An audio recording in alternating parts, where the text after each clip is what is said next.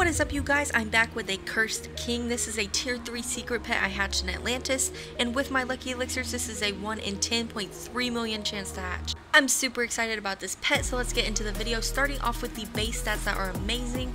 3,500 damage, 1,150 coin multiplier, and 1,400 arcade token multiplier. So let's go ahead and use some golden cherries to double those stats and see what this shiny variant looks like.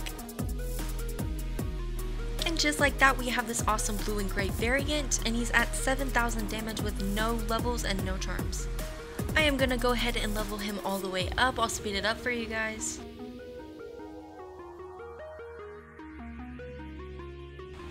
Now he's max level at 14,000 damage, and we've yet to add any runes, so I decided to do deadly runes to make his damage even higher, critical hit runes to help with bosses, and token runes because it looks like this is going to be my highest token pet.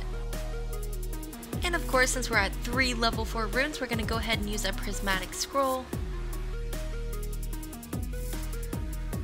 That put us at 28,000 damage, and we are not done yet. I still have these magic pendants, so I'm just going to use these until he's level 10 on all charms.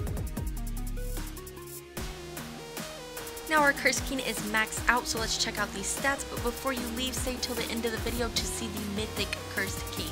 He's now at 35,000 damage, 4,600 coin multiplier, and 16,800 arcade token multiplier. This is insane, way better than my lemon shark, which was originally my best pet.